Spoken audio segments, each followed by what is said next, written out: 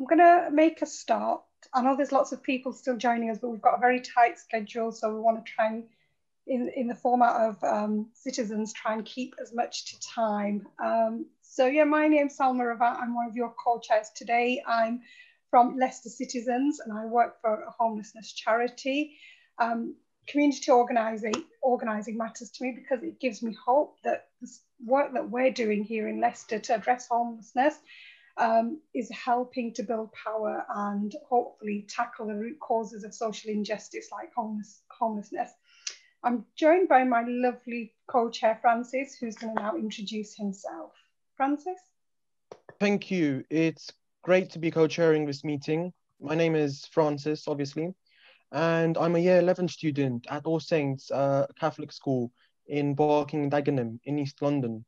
I first got involved in community organising about 2 years ago through the school council, and I'm truly proud to be with you at this event, which is all about sharing our learning across citizens' alliances and with partner organisations. We have an amazing group of people here, over 120 people. We will break into groups twice for discussion, but we don't have time for everyone to introduce themselves, sadly. So please continue to put your names and your organizations in the chat. I'm sure everyone loves to know who you are and loves to see what kind of people we have in Citizens UK. We have a packed agenda with lots of speakers, so we will make sure that we end on time, and that means all of our speakers need to stick to the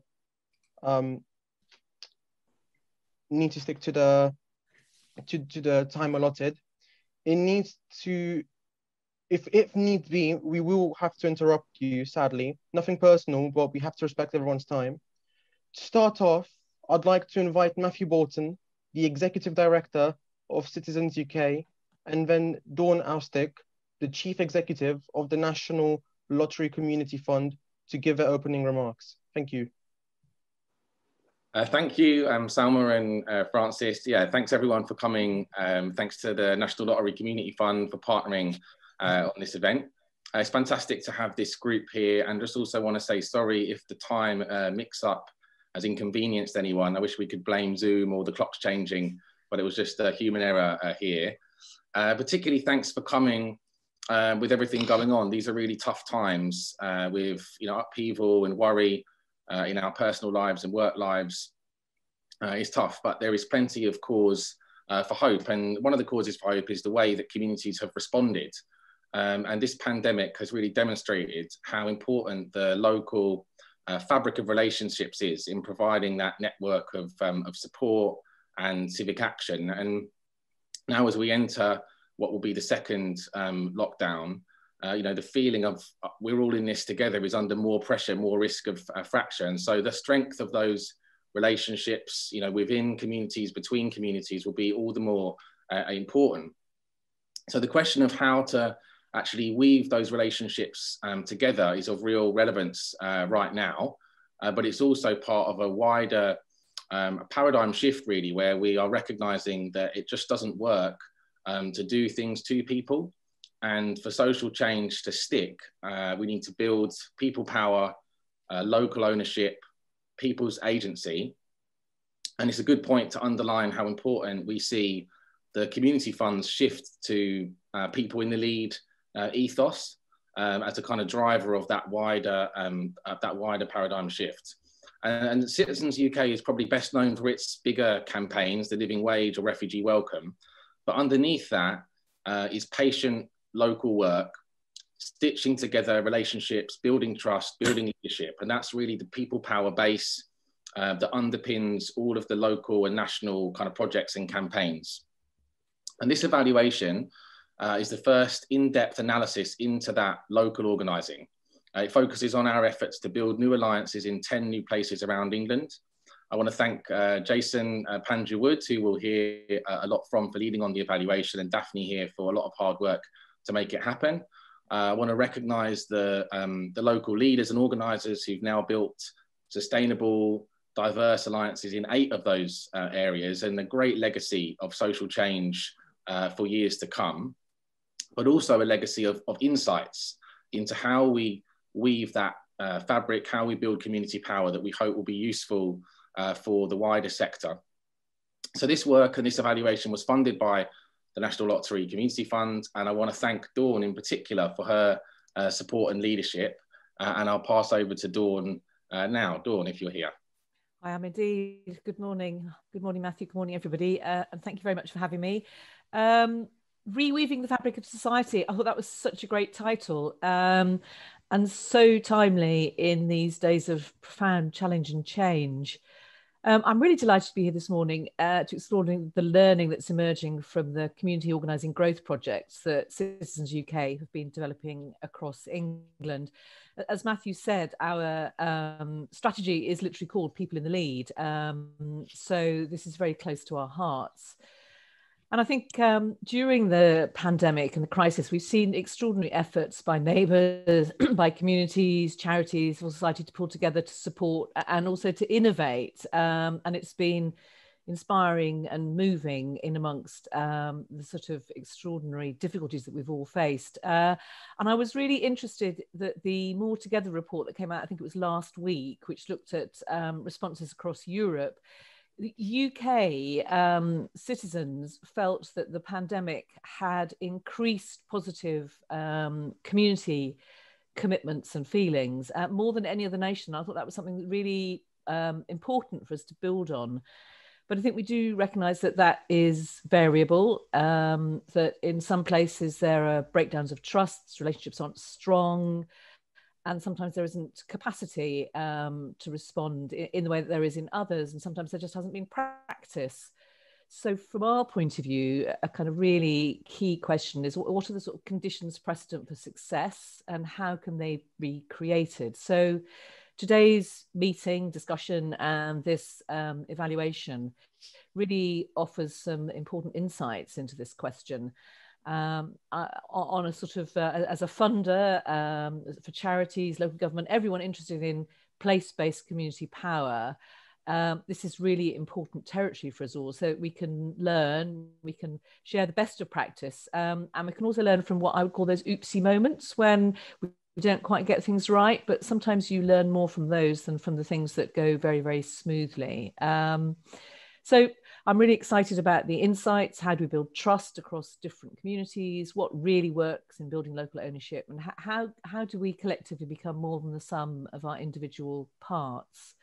And I think this model offers us some great clues about how we do that, rejecting some of those sort of more traditional leadership models in favour of a leader who is someone with a following, not necessarily someone with position power, right through to how to bring groups together to create organised money at a very kind of local and micro level. And often actually not very much money can make a significant difference. And that's something that's really interesting to us with our small grants programme, Awards for All. So we're interested in this topic, in this evaluation, in this approach, but as a funder with a deep commitment to putting people in the lead, we're not doctrinaire about methodologies when it comes to community organising. Sorry, Matthew. We're interested in what works in different places, what works in different contexts, and what works with different people. So this model, alongside more kind of what you might call technocratic models of place-based collaboration, like collective impact, which has been championed much more in the US than here, I think, or community asset approaches like ABCD, they all add to our collective ability to be part of connected and powerful communities. So I'd like to say thank you all for coming. I hope you have a really interesting early part of your Monday morning. Personally, it's a great way to start the week. So with no more ado, I will hand back to, not quite sure who I'm handing back to, but I'll do that. Thank you. Thank you, Matthew, and thank you, Dawn. Now, we'd like to introduce you to Dr. Jason Pandya-Wood, who is the Dean of the Faculty of Social Sciences at the University of Nottingham in Malaysia, and whom we are privileged to have as our academic partner, leading on the robust evaluation of our community organising work in 10 new areas. Thank you, co-chairs, and from here it's good evening. Welcome to everyone who's joining us today. I'm so pleased to be able to share some insights from the first of our reports from the Citizens UK Growth Projects evaluation. Why is this work important? Well, obviously, we very much hope that the learning from this will help Citizens UK to continue its own growth and development. But beyond that, this work has significance for all those interested in how we genuinely put people in the lead and build community power and ownership. So for around about the past 2 decades, I've been involved in researching and teaching this subject area. The theory is always good, but the practice varies considerably. We've seen lots of initiatives come and go with varying degrees of success. We also know that whilst the method of organising used by Citizens UK has been developed here for over 30 years, the academic research into its impact has been lacking. Indeed, this is one of the UK's first evaluation projects of its kind. The Citizens UK growth projects have given us an insight into how organising develops in diverse locations, what is needed to make it a success, and how it can impact upon the lives of individuals, communities, and wider society. The lessons we can learn from this work are even more vital in times of crisis, as we've already heard. So today our focus is on 3 themes that we explore in the first of our evaluation reports. These are building relationships and acting together, building genuine ownership, and developing leaders. So to our first theme. Communities are stronger when there are ties and resources that bind them. They are healthy when they have thriving civil society institutions, when people trust one another and are strengthened by relationships with diversity. Organised communities depend on relationships, internally, between civil society institutions, and with those who hold the power to make the change. The Citizens Alliances have led to significant gains for institutions in all 3 of these aspects. For example, 90% of survey respondents stated that their member institution is better at building relationships within and beyond the institution. 82% stated that their member institution is better at connecting people from within to people of different backgrounds from outside of the institution. Member institutions are more influential, with evidence that they've been able to gain commitments or change from a wide range of key decision makers. For example, council leaders, mayors, local authority portfolio holders, NHS leaders, and police and crime commissioners. And campaigns on issues have demonstrated the breadth of concern for local areas, improvements to mental health services, night shelters for the homeless, leading a national campaign to improve the experiences of children in receipt of free school meals, all offer examples. 71% of our participants felt that their campaigns had achieved what they set out to achieve to some extent, and 18% felt that it had achieved everything. People's concerns and the issues closest to their lives have shaped local agendas on a significant scale. This in turn has strengthened relationships within and between civil society institutions. Listening has been crucial in this regard. In Essex, for example, over 1,000 people were listened to in the run-up to the planned police, fire and crime commissioner elections. And COVID-19 has not halted this activity. In July 2020, Somerset Citizens held its accountability assembly online with a turnout of nearly 100 people. Back to you, Francis. Thank you. It's fantastic to hear these insights from the research. To bring it all to life, we will now hear from 2 community leaders in 2 new Citizens Alliances. Welcome, Pastor Cecilia. How did your community build relationships and act with others? Thank you. Hello, I'm Pastor Cecilia, and I lead a Pentecostal church based in Marksgate, one of the major estates in the London Borough of Barking and Dagenham. I'm also the co-chair of our Citizens Leadership Team. Our Citizens Alliance is made up of schools, faith groups, and resident associations, all paying membership dues. There's a big population change in the borough, with families moving in and out. And this makes it difficult to build a sense of place and neighborliness. So when I and other community leaders started thinking about how a new Citizens Alliance could benefit, we realized that we'd have to come together and do something impactful. Join the meeting. Connecting different schools. So we partnered with the local Anglican church around the corner from us. We built a team of people because what we did realize that on the estate, there were potholes on one of the main roads. So we decided to do an action based on that. We decided to start with something small and tangible so that many people because our people in our area had felt they'd never been listened to, and they were a little skeptical when we began. To our surprise, the council responded very quickly to our campaign and completed the repairs to the tune of £250,000. This boosted our confidence. Clearly, we realized if we act collectively, we can be powerful and win change. We also, as a congregation, have been holding annual community festivals on the estate, and we working with it. We adopted a block of flats there, but so we used to do the festivals only, but then we did more. We started doing football outreach when a 15-year-old was tragically stabbed and killed on the estate. So we started a hugely successful football club with the aim of actually reaching out to the young people and getting them off the street. We partnered with Dagas Football Club and the Barrow. Then when the pandemic hit, we worked with other members of Barking and Dagenham citizens to secure funding that has enabled us to give out food vouchers to families on the estates. Now that we are accepted and valued by the Maxgate community, we are planning to hire a youth worker so that we can deepen our relationship on the estate and involve more people in community organizing. Thank you. Thank you, Pastor Cecilia. May I ask Trish from Citizens Somerset to now share her perspective on how we can bridge divisions and find common ground through our broad-based community alliances?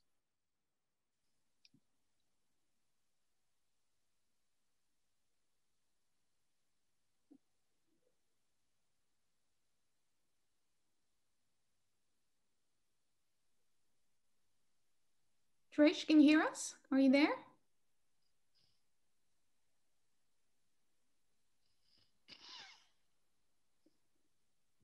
Let's just maybe wait for one more moment to see if Trish can hear us and if she can share her story.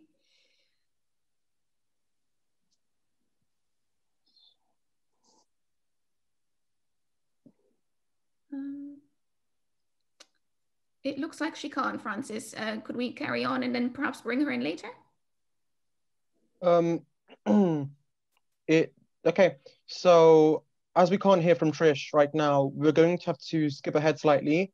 So can we now have Citizens UK Director, Jonathan Cox, who will share a brief reflection about the way in which relationships form the basis of people power. Thanks, Francis. We're often told that the social fabric of our communities is fraying. So what does it mean for Citizens UK to use the metaphor of reweaving the social fabric of communities? Well, firstly, the metaphor assumes that we're better woven together than as individual threads, that we are social beings who belong in community. Lives, despite our differences, are enriched by those around us and with whom our future flourishing is enmeshed. The recent Britain's Choice report from More in Common, which Dawn alluded to in her introduction, states that people in Britain are not as deeply divided as is often assumed. What we find consistently in the research is that when people focus on the fault lines, it often obscures the common ground. As Joe Cox MP said, we have far more in common than divides us. And that's certainly our experience in community organising. Secondly, the metaphor requires us to understand a bit about weaving. And I think Daphne's going to show some slides here. Fabric is made through the process of repeatedly weaving the weft, which is a piece of thread, horizontally across the warp, a row of vertical threads. At a community level, the warp, that row of firm, upright threads, represents local civil society institutions. Churches, schools, mosques, union branches, synagogues, universities, residents' associations, community centres, those anchor institutions with deep roots in our communities. But also newer organisations like LGBT support groups, refugee community sponsorship groups, and even most recently, a gym. Whichever institutions command the trust and participation of people in that place. Community organising creates the weft between the warp of existing local groups, enabling them to understand one another and identify what they have in common through one-to-one meetings, community leadership training, local campaign actions, and accountability assemblies. community organising teaches people to become weavers of the social fabric in their own communities. Now, Jason's evaluation shows what this can achieve, whether that's women-only swimming sessions in Colchester or fairer bus fares in Somerset, or the potholes getting fixed, as Cecilia was telling us, in Barking. But many communities across the UK have really struggled during the pandemic, as traditional service, charity and advocacy models have faced some limitations. The relational model used by Citizens UK has been resilient though. In the 3 months from July to September, over 1,600 people had their weaving skills developed through Citizens UK, with over 7,000 people in those communities benefiting tangibly from action that they took, whether that's through higher wages, better support, or a more responsive state. This success is down to the trust woven between community leaders prior to the pandemic. The More in Common report identifies the local community as the best place to build the kind of relationships that enable people to work with those who are different to them and to build the power for change. But this won't happen unless we can recruit, train, and mentor many thousands more weavers like Cecilia in the painstaking work of strengthening the warp and the weft of their own communities. Thank you so much for sharing those insights. Daphne, have we got Trish with us? And is she able to share her story? I think Trish, if you're with us, please do unmute yourself and share your story.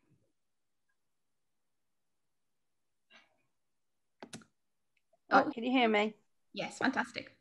Yeah, sorry, I'm on my phone. Hello, I'm Trish, and I co-lead the Citizen Somerset Action Team on public transport.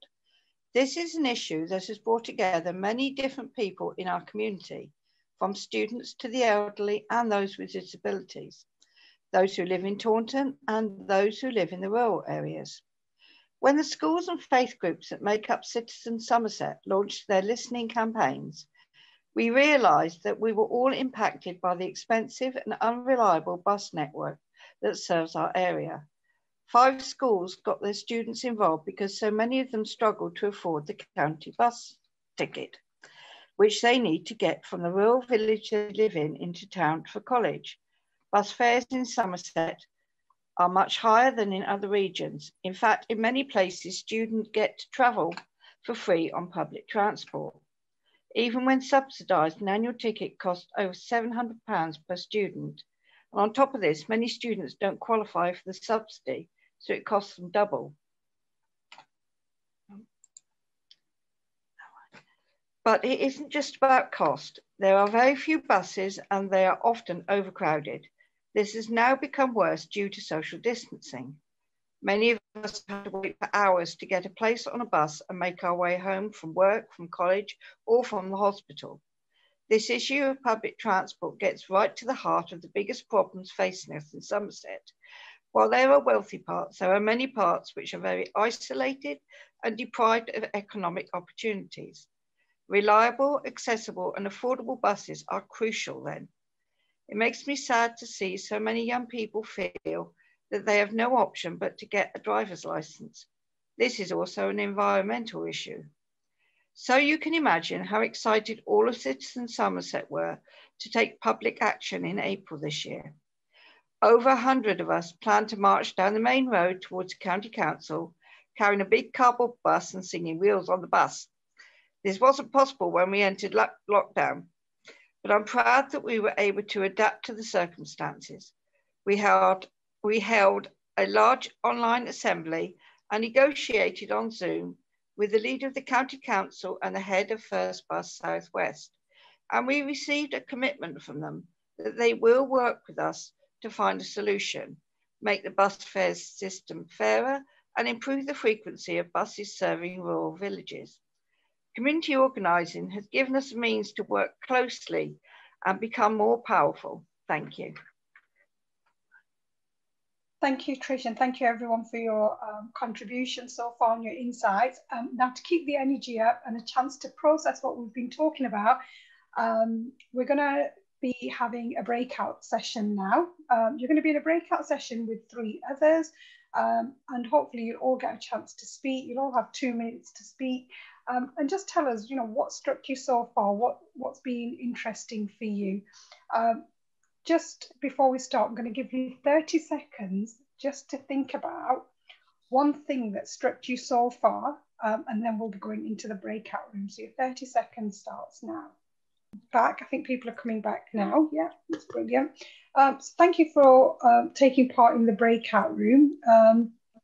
So far we've talked about relationships and collective action, but community organising also teaches us that you've got to be coupled with genuine ownership of local leaders. So we're going to move on to our next theme, the second theme of today, and I'm really pleased to introduce my friend, Reverend Karen Rooms, who has founded not just one, but 2 alliances, including ours here in Leicester. So over to our Chair of Trustees at Citizens UK, Reverend Karen Rooms. Thank you, Salma. So good morning, everyone. My name is Karen, and as Salma has said, I'm Citizens UK's Chair of Trustees and was a founding chair in Nottingham and a leader in Leicester. So, but for 7 years, I was a parish priest in St Anne's, which is a deprived ward on the edge of Nottingham city centre. Now, St Anne's was absolutely consulted to death, and it was a magnet for projects. And the leader of the city council was our ward councillor, so we were the ward of good practice.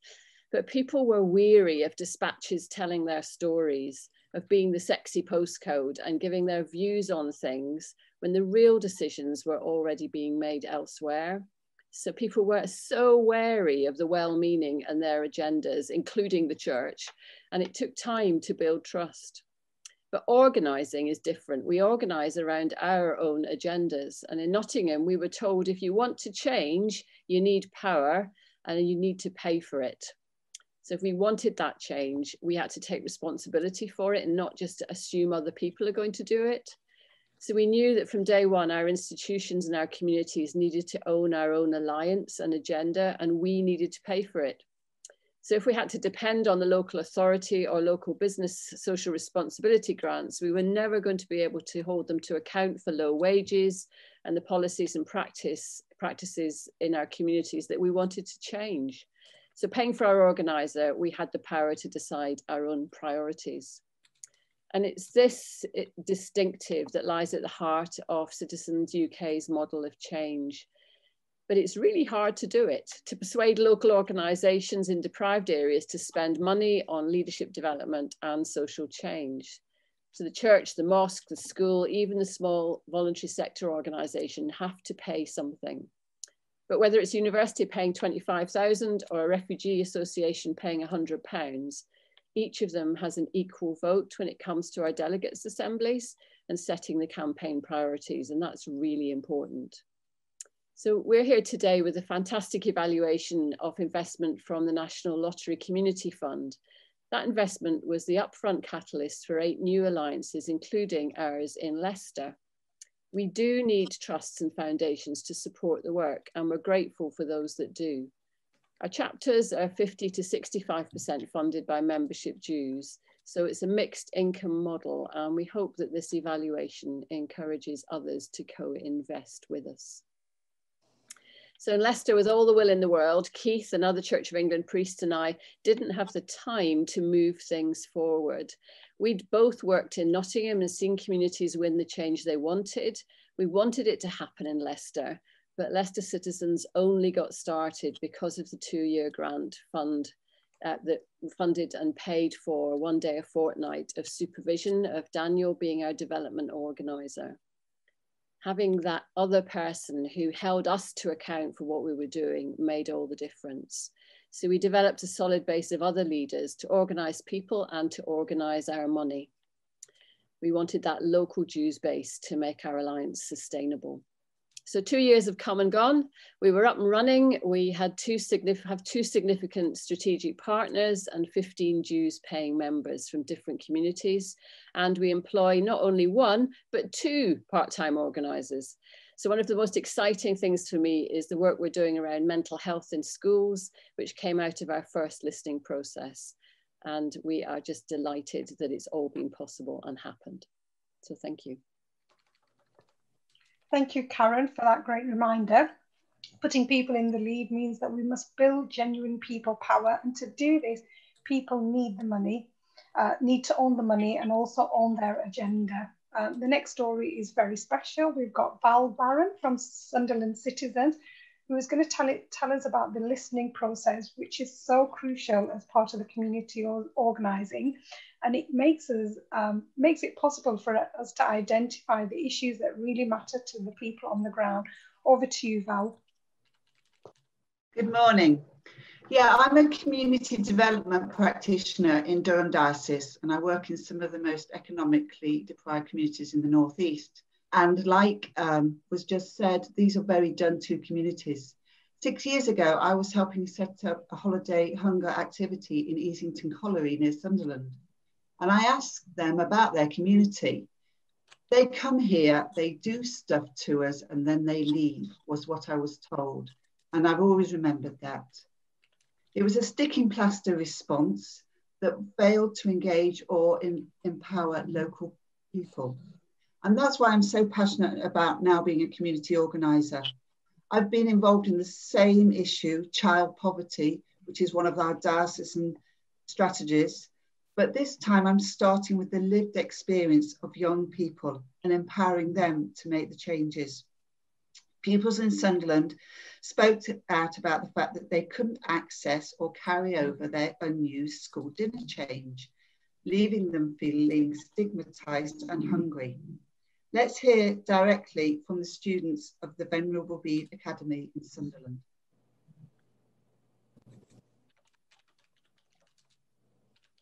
What you do is it scans and then you see your money and then you add in your money. If you don't have a fingerprint, you use the pins. Here, you have more. Oi! Not so fast! You just want school dinners for free. Here's your money. Okay? Here's your money. Oh, that's hard. Stop! You wouldn't allow bullies to take money from you, so why would you allow a big corporation? Did you know that in some schools, people on free school meals, if they don't spend all their money, the change get taken to big brand companies as profit? This is unfair, and you can help make a difference. Are you with us?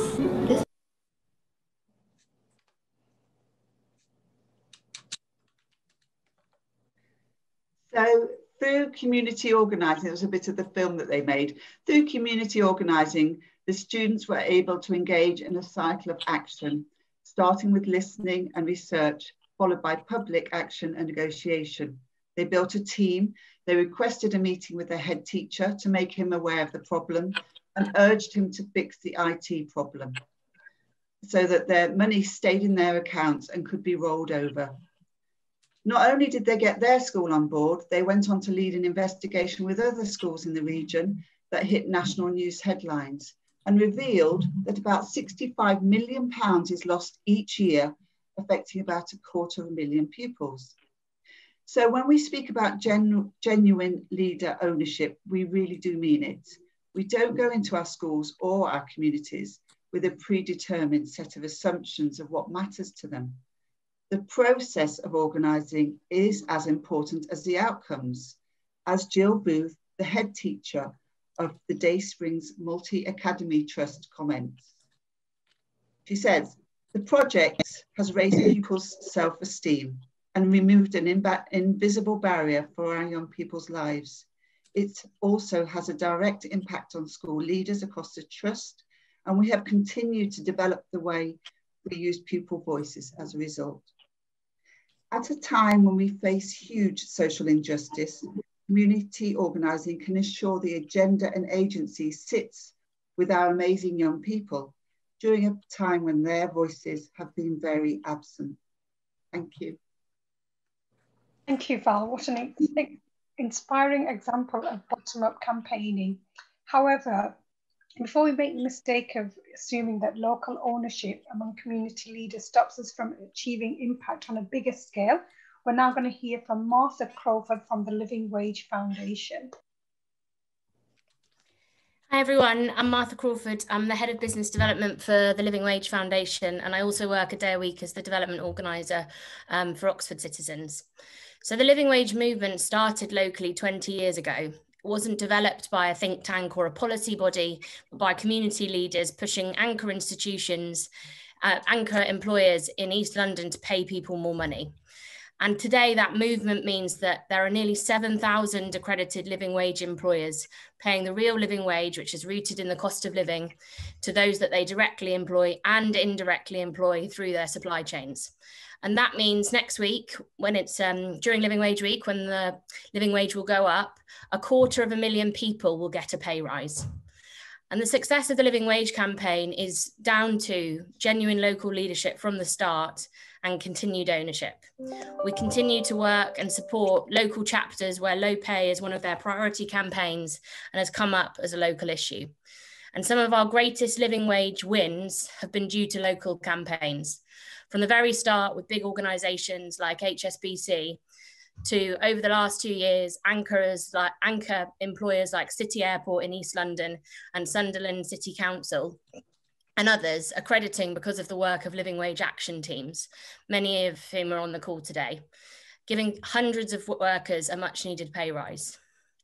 Next week there is Living Wage Week, as I mentioned, and there'll be several announcements of new living wage employers joining the movement as a direct result of the campaigning by citizens' alliances. And this is why the campaign has stood the test of time and is a resilient movement, despite worries about the world of work at the moment because of the pandemic. Since the pandemic started, we've welcomed nearly 800 new living wage employers to the movement, which has led to pay rises for over 20,000 people, including over 8,000 key workers. It was important enough to people to take action and strategize around back then, and that remains true today, and that is why the movement is the success that it is. Thank you, Martha, for this key perspective. We've heard about the importance of diverse relationships, collective action, and genuine ownership. But what underpins all of this is our focus on developing a wide range of community leaders. Jason, can you tell us more on this? Yeah, thanks, Francis. Leadership development is central to the success of community organising. And through their engagement with community organising, you see lots of development go on for individuals, for communities, and so on. Over half of those who've become involved with alliances had lived experiences of the issues they were campaigning on. Through their engagement with training, 89% felt that they were more equipped community leader, and 83% believed they were more equipped to achieve social change. The real hands-on experience comes with sitting on leadership groups, leading action teams and campaigns, and organising some of the most high-profile public actions. As a result, 45% felt that they were more capable of making decisions about things in their personal, professional, and public life. I always get unnerved when that happens. 81% had developed skills in taking effective public action on issues that mattered to them. 79% were better at building or strengthening relationships, and 78% could better negotiate with those in power. Their engagement also contributed, interestingly, to the development of broader civic responsibilities. For example, 25% for the first time urged someone outside of their family to vote. 31% presented their views to a councillor or MP. 32% led or joined a campaign about an issue they care about. 9% voted in the general election for the first time, 10% in the local election, and 1 person stood for public office. Now, the development for individuals is often multi-layered, as this participant tells us. Citizens has changed my life. I felt I had to hide my experience if I wanted to be a good leader. Citizens has taught me that I can be my authentic self and that my lived experiences have shaped who I am. I understand that these experiences actually make me a better leader. And I know that wherever I am, I can build community and bring people together over shared values. We've seen leadership development in 3 different categories. We've got new leaders, people who never thought of themselves as leaders before, never had recognition, or had previously never had the experience to lead.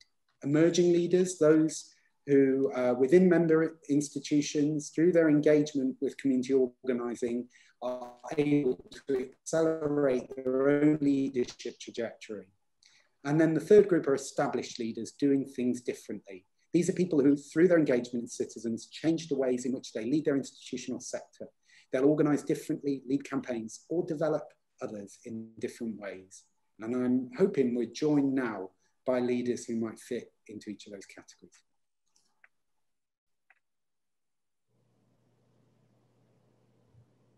Sorry, Francis, you'll have to unmute. Oh, my apologies. Thank you, Jason. Can I invite Fiona from Sunderland Citizens to share her experience of developing as a new leader? Fiona is a therapeutic enabler at the Recovery College in Newcastle. Good morning, everyone. I began my journey as a community leader in early 2019 when I attended a training session in community organising through Rococo, the Recovery College, where at the time I was enrolled as a student. I was experiencing a low point in my life, waiting to be dismissed from my job because of my mental health difficulties. Not only that, I'd been sent from pillar to post whenever I tried to access support services through the NHS, and I felt like I was slipping through the cracks and was angry. My facilitator at college was a leader in Tyne and Wear citizens who were campaigning on mental health issues, so she encouraged me to attend the training and channel my anger in a positive direction. At first, with all the talk about leadership, it made me think, this is not for me. I'm a soldier, I can do the footwork, but I'm not a leader. But at one point, the penny dropped. I was told anyone can be a leader, provided they have followers. I realised that there were people I had strong relationships with in the college. My perspective changed and my confidence grew. I got others in the college involved in our mental health campaigns and public assemblies, which saw the candidates for regional mayor as well as NHS commissioners and many others being held to account. I also took the initiative of chairing our service user support group within the college, implementing all the tools that I'd learned about how to build an effective team and lead meetings. Soon the college began to perceive us differently, and we were able to secure a number of changes internally that students had been calling for. In turn, this led to securing a paid job at Rococo, and because I live in Sunderland, I've gone from being a trainee to becoming a training co-facilitator alongside my community organiser when needed, and lending support to organisations in the Sunderland area where I can.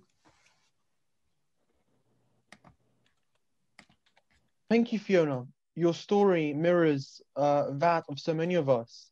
I myself have grown as a leader thanks to the opportunities that both my school and Telco have afforded me.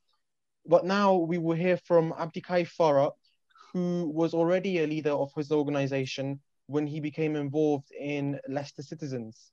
Abdikaif, over to you. Thank you, Francis. Good morning, everyone. I am Abdikaif Farah from Leicester Somali Community Parents Association. I'm the CEO. So I often get approached by organizations that wanted to engage with our community, which is seen as hard to reach. So when the local NHS trustee got in contact last year, I decided to do things differently. And I built a team and we ran a listening campaign on the barriers that we face in accessing health services. Over 60 enthusiastic community members attended the meeting at our center with the NHS trustee, who couldn't believe how engaged we were. As a result, we won a pledges from the chairman of the trustee, himself, Mr. Singh. The trust agreed to improve the translation of hospital signs and brochures into Somali and to help more Somalis access NHS jobs. In fact, 2 community members went on to apply for jobs as a nurses, thanks to the information and encouragement they received that day. The training on community organizing, which I attended in June 2019, gave me the tools to organize my community and to build effective relationships with local decision makers. I now put the training into practice whenever I can. For example, during the lockdown, I recruited volunteers to run an ESOL classes for 41 of our Somali parents. They are doing this independently with little support from me. Students are now registering into the more advanced ESOL courses run by local ESOL colleges. Before attending training, I would have struggled to recruit enough volunteers and build a team that works so well.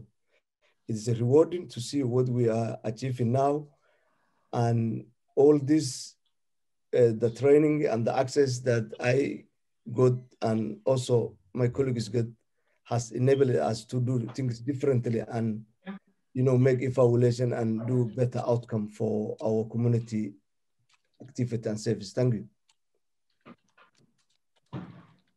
Thank you, Abdikaif. That's a impressive story. As you can see, community organizing develops both new and established leaders alike. When senior leaders who are at the forefront of a sector adopt community organizing approaches, the potential for impact multiplies even further. So for our final reflection this morning, I'd like to invite Reverend Andy Griffiths to speak. Thank you.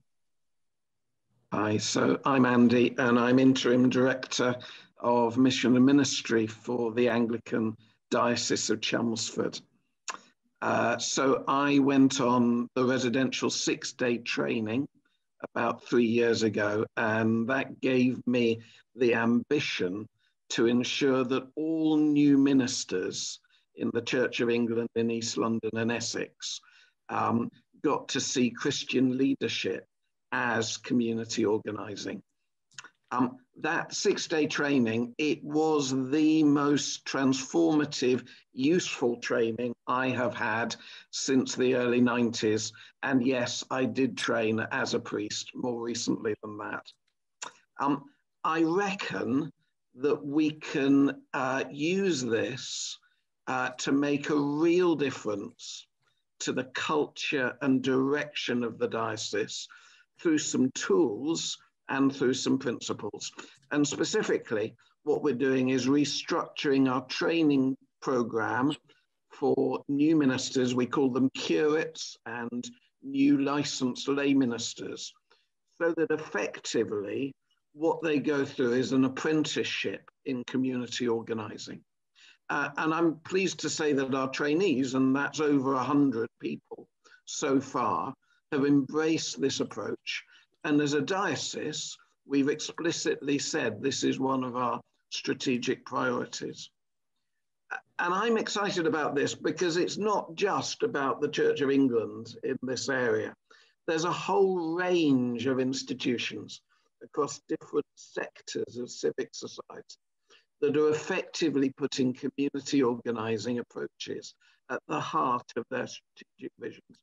So, for example, in my own alliance, which is Citizens Essex, I've seen the University of Essex introduce a bachelor's module on community organising for its students, out of an understanding that politics is best understood in practice, not just through studying it in a classroom.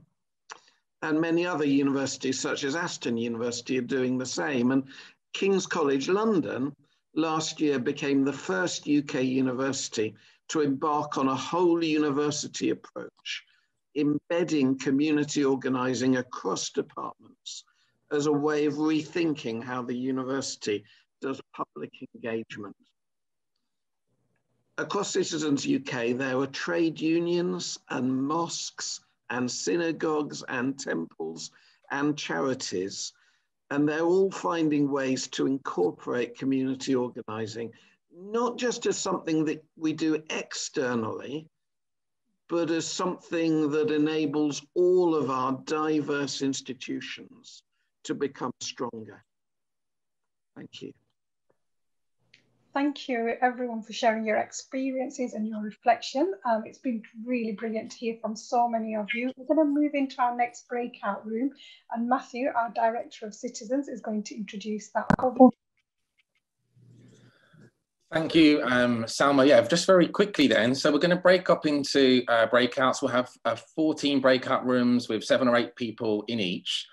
This is where we really would value your input, please. You'll be asked to record on a Jamboard. That will be explained, or you can be helped with that. But we really want to know what has been most useful to you that you've heard, and what more would you want from us, or how can we share this most usefully. Now, we've got a range of people on the call, some from inside sort of citizens alliances from different places, some from different partner organizations and kind of wider in the sector. And, you know, we really want to use this evaluation in the best way that we can. And we're kind of 75% into having brought it together, but we really want to think about dissemination and where can we share it and what can be more useful. So yeah, so we'll go into the breakouts now, please, and thanks in advance for your input. We should all be more or less back now. Hopefully everyone's back. Thank you all for your participation. We're nearly coming to a close. Your input from the breakout room is really valuable to us. So those of you who are leaders of Citizens UK, you can expect to join our Learning for Leaders webinars, which are going to be taking place on Thursday throughout the month of January, which will share more learning and how to successfully develop and run a Citizens Alliance. And to the many of you who've joined us from other organisations, thank you so much for taking an interest in community organising. We're definitely going to be following up with a copy of our research report and discuss how we can keep working together. Coming to a close very soon. So before we finish, can I ask Matthew and then Dawn, just 30 seconds each, please, on your final remarks. Very, very quickly for me, just to say thank you so much to you, Salma and Francis, but to all the speakers that really brought this to life. And to underline, yeah, we will send a video recording of this, and also I think what is about a 30-page summary of the evaluation so far. But we are interested in more ways to share this, particularly, you know, across the Citizens Network, but also beyond. And we'll be looking at the Jamboards. Thanks for filling those in for ideas of how to do that. And really it will be kind of through the spring that we'll continue to be sharing this learning. And yeah, thanks again to the National Lottery Community Fund for your support for this growth project and this evaluation, and to all the other partners on the call that are working with us. Thank you very much. And Dawn, did you want to say anything? Final remarks. Thanks also to recognise that Dawn will be stepping down from the National Lottery Community Fund. So thanks particularly to you for your great leadership there over these last several years.